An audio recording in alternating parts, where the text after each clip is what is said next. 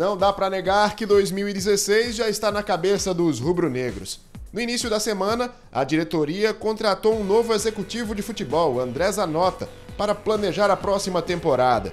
Os jogadores que têm contrato acabando, como o meia Diego Souza e o atacante André, esperam o futuro ser definido.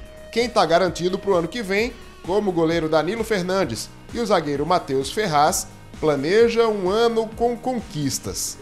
E ofereceram para mim 3 anos de contrato para mim, que é excelente. E procurar, eu acho que planejar por esses 3 anos, fazer o meu melhor aqui dentro do esporte, como eu fiz esse ano. Acho que procurar me preparar ainda melhor para que o ano que vem seja melhor. Só que 2015 ainda tem um jogo. É contra a Ponte Preta no estádio Moisés Lucarelli, em Campinas. E ao contrário do que alguns podem pensar, essa partida tem sim valor para o time rubro-negro. Primeiro, um valor financeiro.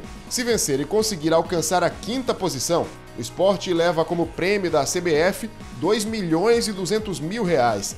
Se perder da Ponte Preta, o Leão pode terminar até em 8º lugar, o que renderia R$1 milhão a menos. E tem mais que isso. O 5º lugar vale também o acesso direto às 8avas de final da Copa do Brasil do ano que vem. Então, nada de cumprir tabela. A gente vai procurar ir com força máxima contra a Ponte para conquistar essa vitória e, quem sabe, terminar em 5º. Para o jogo em Campinas, o Sport tem 3 desfalques no meio de campo.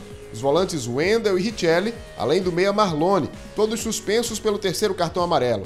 Os substitutos devem ser Regis e os pratas da casa, Neto Moura e Ronaldo. Ronaldo tem 21 anos, jogou só 5 partidas no Brasileiro e quer fazer bonito no último jogo para entrar em 2016 com moral. Porque sempre trabalho, sempre estou buscando dia a dia melhorar.